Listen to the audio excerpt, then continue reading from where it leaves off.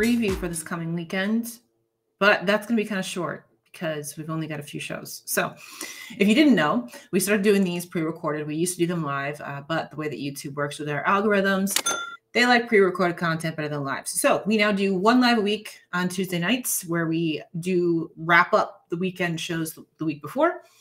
And then we have our Behind the Bikini podcast.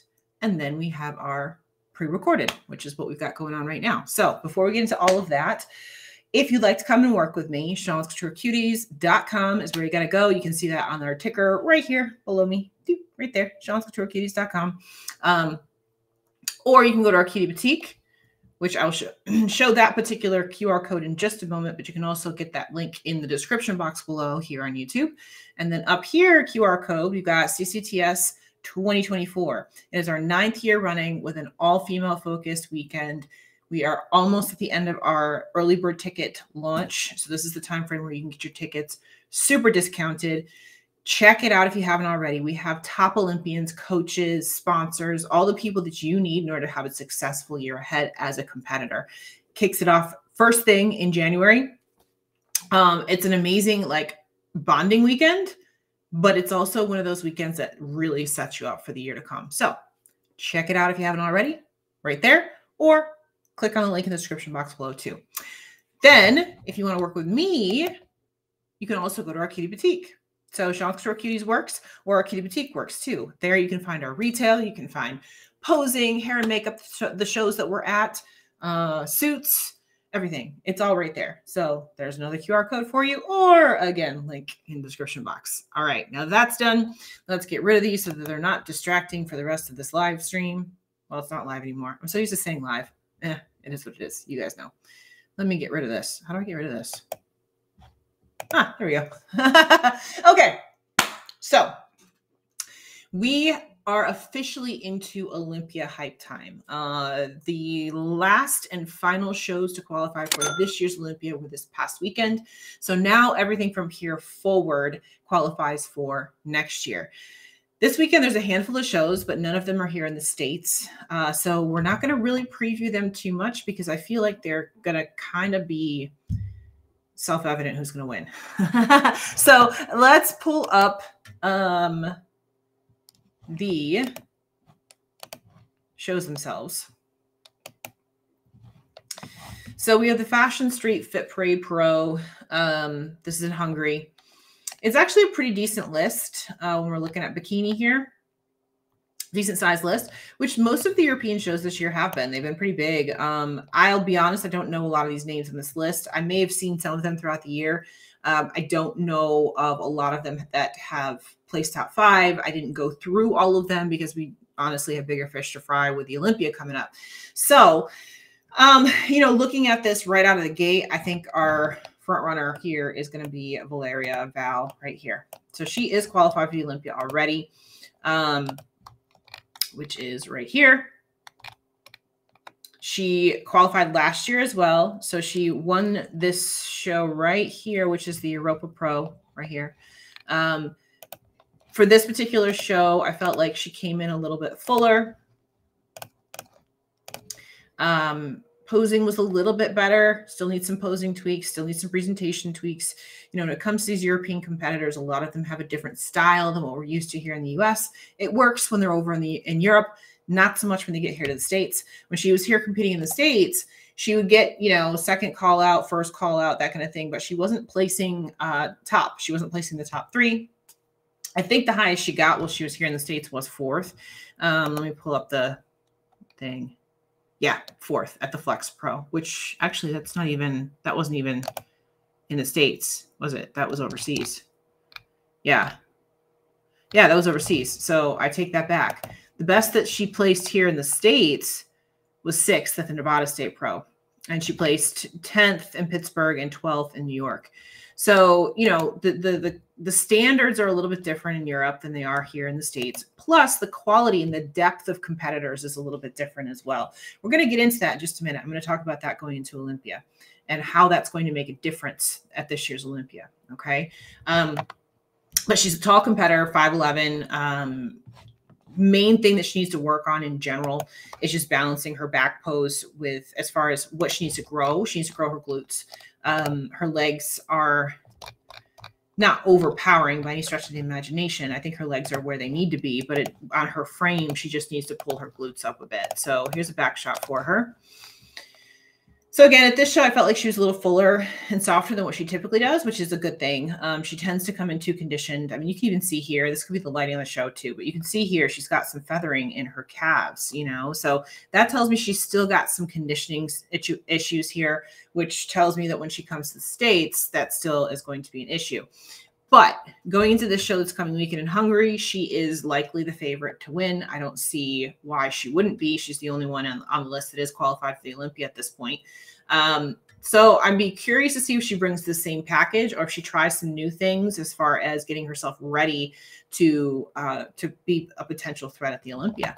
But yeah, I do think that she's going to just probably take it, most likely. Just my 2 cents. And then the other show that I was going to talk about real briefly before we get into some Olympia stuff is the Guadalajara show, which is right here.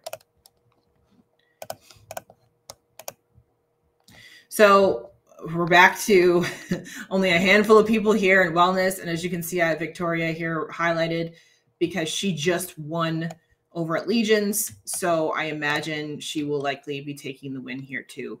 Legions was her pro debut. This is a much smaller, less competitive lineup right here. I imagine she's going to take the win. So she'll probably get back-to-back wins and she's qualified for the Olympia next year. Here, I would guess that she's probably going to do a few things to try to improve her posing, her package, her overall presentation. I think that her physique is pretty decent, especially being brand new pro. I think her physique came in pretty well. But where she can make some improvements between now and the Olympia is on her presentation aspect of this. I wasn't a huge fan of the suit, the makeup, all those kinds of things. Her posing's a little bit wonky. So these are some areas where she could definitely try some new things this coming weekend, see how they look, and better prepare herself to go into the Olympia in a couple of weeks. How many weeks out are we from the Olympia right now? 1, 2, 3. We're 3 weeks out from the Olympia right now. So we're going to see a few more shows come. We're going to see a few more people get on stage as far as getting warmed up for the Olympia. So I'm not doing picks yet. I'm not doing my top 10s or anything like that. But I did want to address something and kind of break some things down a little bit. One of the comments that came into my Instagram a couple of weeks ago was, why don't they take the Olympia outside of the US? Because there's so many people that are in the top 10 that are not from the US. Well, first of all, whoever wrote that particular question in was only looking at bikini. They weren't looking at the other divisions. We have several other divisions besides just bikini, not just the women, we have men too. So by and large, the majority of the competitors that are qualified for the Olympia are from the United States. So that's the biggest thing. With that, there's been a shift in the last year of where the shows actually are. I'm going to kind of show you a breakdown of the competitors for these divisions and why this makes a difference, and why this is going to be something that we have to be paying attention to. Okay, so here's our list, first of all. So what I did, this is our bikini list right here. Okay, we've got 29 people that are qualified from outside of the US. And this is bikini. Okay. So all of these women are not from the United States and they're qualified for the Olympia. We have 23 that are from the United States qualified for the Olympia. Okay. We have wellness below that. I'm going to get into wellness in a minute. You'll see what I'm talking about once we get there. So this is why, and this is just a subset. This is going to kind of be the same thing across the board, except for wellness. Wellness is the one oddball of the divisions. And we're going to talk about that in a minute. This is kind of a subset of all the divisions. So the majority of the competitors are from the United States that have qualified. And beyond that, when we look at the 29 girls here that are qualified from outside of the US, if they've got a little asterisk next to their name right here, that means that they actually compete here in the United States and won shows here in the United States. Okay.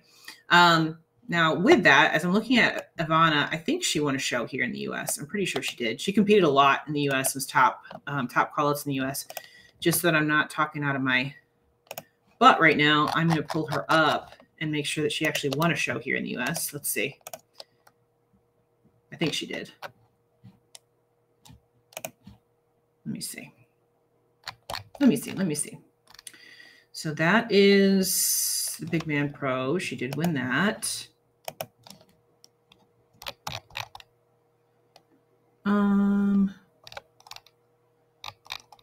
Well, they don't have her, they have her name all different. Well, regardless, she's competed a lot here in the US. She's gotten real close to winning in the US if she hasn't already. I can't verify right now if she has or not. So just use that as a caveat. Because they got her name spelled wrong. So I'm not going to spend a ton of time looking it up. So anyway, she's a top competitor regardless. She was here. She was in the Arnold, all that kind of stuff. So she's one to definitely be looking at. She's the anomaly over here, right? So the rest of them here, Phoebe won here in the States. Maureen, obviously, she won the Olympia. Jennifer, obviously, she won the Olympia. Laura Lee, obviously, won the Arnold. Issa, she won Texas. Texas, right? Yeah. And Ellie, she won here. She's won the DC Pro a handful of times, but I can't remember what she won this year. And Yulia, obviously, she won just a couple of weeks ago in Arizona. So, you know, and I didn't mark off Alessia because she didn't win here in the States here this year, but she has in the past. She won in Japan or Thailand or something. She won in one of the Asian countries this past year. She qualified. So that being said, even among the 29 women that are from outside of the U.S., and technically like Yulia lives here in the U.S., even though she's from Romania, you know, Maureen has lived here. Jennifer lives here. Laura Lee lives here, you know, all of this. So, you know, my point is, even among the 29 here, the majority of these girls have qualified here in the U.S. versus when we look at the 23 girls that are from the United States, the only one that is qualified outside of the U.S. is Roxana, which I believe Roxana is not originally from the U.S. to begin with. I think she is now, but I think she's not to begin with. And she's the only one among the U.S. competitors that qualified outside of the U.S., right? So what does that mean? That means that our quality here is a lot higher and a lot stronger here in the U.S., right? So there's no way, like, even if you look at our top countries here, probably our top country on this list up here is probably Brazil. So we've got 1, 2, 3, 4, 5, 6 girls from Brazil. So you couldn't take the Olympia to Brazil. You only got 6 women that are actually from there. And they didn't qualify in these high-level shows here in the U.S. They qualified outside of the U.S., right? So, you know, these are the things you have to look at when we're talking about the people stepping on the Olympia stage and the quality of the competitors stepping on the Olympia stage. Do we see anybody in this list outside of our obvious people, like our, you know, if we go outside of the people that have won shows here in the U.S., look at the girls here on the outside of the U.S. that have not won a show here. Is there anybody here that you can see getting up in that top 10? I mean, I'm looking at it right now, and I don't think so. You know, and that's not to take away, but that's to say that the quality of competitors, the criteria is harder here in the U.S. The amount of competitors is harder here in the U.S., right? But the reason we're seeing so many girls from outside of the U.S. actually qualify now is because we've had an uptick in shows that are outside of the U.S. There are more shows that are popping up in Europe now, and then there's shows that are being taken away here in the U.S., right? So we're seeing winners on these shows kind of, and I hate to say this because it sounds like Mean Girl, but kind of by default. If these women were forced to come here to compete, they may not qualify, right? They may get beat out by people here in the United States. Okay. So when we're talking about taking the Olympia outside of the US, I just don't think that that is a good idea by any stretch of the imagination, just from a numbers standpoint. Now, ask me again in 10 years, maybe different. But right now, where you qualify for the Pro League, not even the Olympia, where you qualify for the Pro League is here in the US. There's a lot more dense population of competitors here in the United States than there is in any other country. Okay. With the exception of wellness. Okay. So wellness is the one division where we don't see that. Okay. So let's go down to the wellness girls. I did the same thing here. Okay. Then the difference in wellness, if you look at the ladies that are qualified, there's only 7 that are qualified that are from the United States. Only 7. There's 9 that are qualified from Brazil alone in wellness. Okay. Now, when you look at these women that are qualified from Brazil and the asterisk next to their name, that asterisk means that they qualified in the States. So these Brazilian women, out of all these Brazilian women here, there's only 2 that qualified outside of the United States. They all qualified here in the States, whether it be through the Olympia. Franciele won it, Isabel in 2nd, right? And then Angela 3rd, 4th, whatever, 3rd. I think it was 3rd. Was it 4th? I don't know. Forgot their placings exactly. Now I have the caveat here of Naradil. I'm sorry. She won the Masters Olympia. So that's how she qualified. So technically she didn't win inside the United States, but it was the Masters Olympia. So, Isa Maria, she qualified in Texas. Rayanne qualified in Tampa. Giselle qualified in Pittsburgh and New York. So again, they qualified in these higher tiered shows. So I bring this up for a reason. Okay. When we look down at the US competitors, and elsewhere, the US is a powerhouse when it comes to producing quality competitors, as we talked about with Bikini.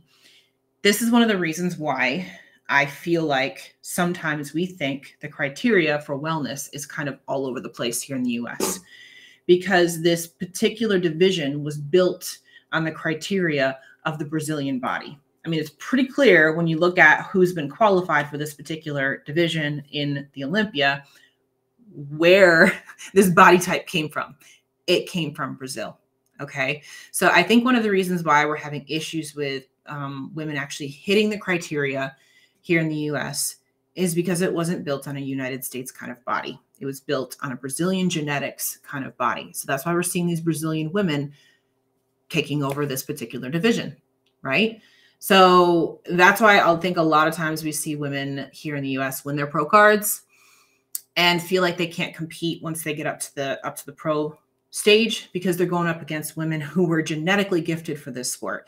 I mean, when you look at it, Franciele is just born that way. I mean, yes, don't get me wrong. She's putting in a ton of work. I don't want to discount any of that, but a lot of that is because of how she was actually born, right? And we talk about this all the time when it comes to bodybuilding. It's a genetic sport, right? So in the process, women here in the US are trying to catch up to the Brazilian bodies through other means, and it just doesn't work. You just can't beat when a woman is built like that, when she's born like that, and she works hard and she puts all the time, the effort and everything into it. You're just not going to be able to beat it. It's going to be really, really difficult to beat it. So we've talked about this throughout the year and talked about why these wellness shows aren't taking off and why there's less and less competitors showing up. And I believe this is why. I believe the reason why is because the actual division itself was built on a Brazilian frame, Brazilian body. We know it was. And women here in the US just don't have that body. They're just not born that way. And the majority of the pros that are being made here in the US. So what do you do? Right? And I'm really asking that. I'm asking, what do you do? How do you make this particular division more popular when the most densely populated country when it comes to competitors doesn't have that shape, doesn't have that genetic frame? What do you do? Comment. I really want to know. What do you think? How do we make wellness become as popular as bikini? How do we do it? Comment. Tell me your thoughts. Maybe you can tell me something that I haven't thought of. In general, my 2 cents is that we just need to reward women that are bottom heavy, like we talked about, that fit the criteria, but not quite so conditioned, not quite so hard, not quite so big. right? Go a little softer. I'm okay with going a little softer as long as the body fits the criteria. Like that Mia Samuels, I think she has a beautiful frame for wellness. She's got more muscle than Bikini, quite obviously more muscle than Bikini. And she's a little bit softer, which I think is a great look. I think that's the direction you go. That's my 2 cents.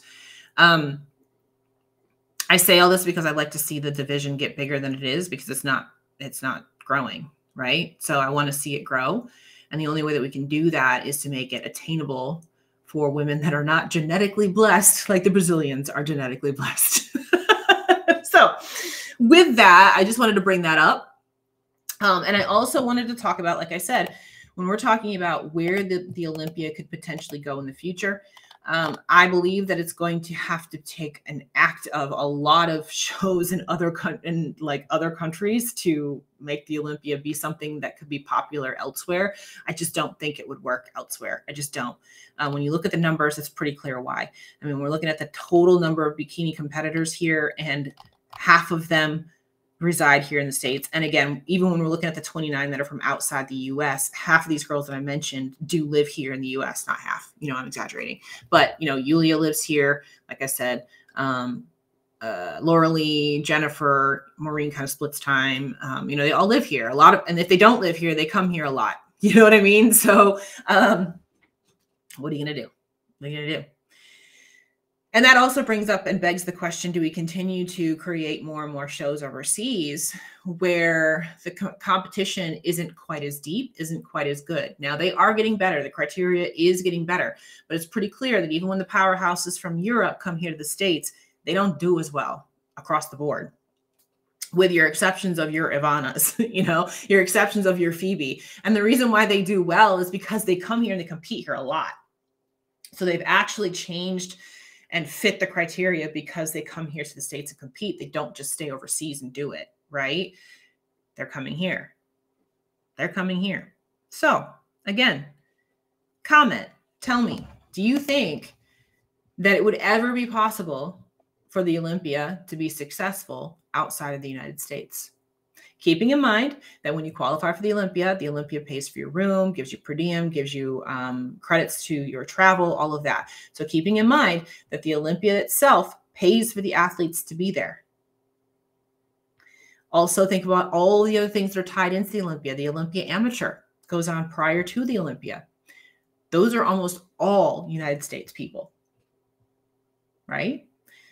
There's a lot of moving parts here. And I just don't see it being successful outside of the US. But again, I could be wrong. Maybe there's something I'm not paying attention to. Maybe something I'm not thinking of.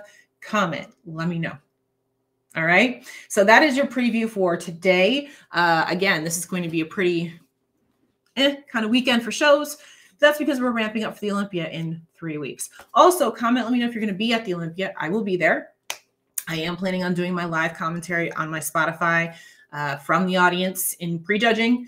And so I'll let you know my 2 cents on each of the divisions. We'll definitely do bikini and wellness for sure. 100%.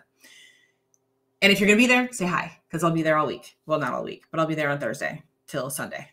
So I'm going to be at prep. This will be the first time that I'll be 2 weeks out. So this is the first time I've ever gone to the Olympia in prep. So this is going to be a unique experience for me. Now, one thing I'm very happy about is that the Hyatt there in Orlando does have a fantastic fitness facility. So I will be able to get my cardio and my training in, no problem. But I have a feeling I'm going to be running between the show and going and doing my training. It's going to be an interesting few days. So my coach will be there. I'll be able to check in person, which is awesome.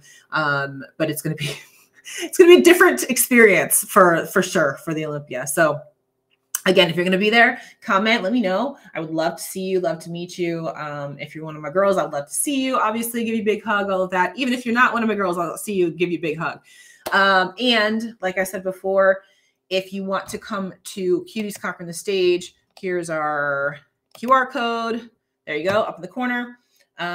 Almost sold out on those early bird tickets. If you want to come work with me, ShawnCuties.com, or you can go to our Cutie Boutique. Again, all of these links are down below in the description box. Make sure that you have subscribed to our channel because we do 1 live a week, 2 uploads a week. So you want to be subscribed. You got all of your cardio theater. Turn on notifications so you know when we go live, and you can comment and come on and talk with me. I definitely make it interactive when we do lives. And that's it. I hope you guys have a great weekend. I'll be back on live on Tuesday, and let me know in the comments all your thoughts. All right, guys. Bye.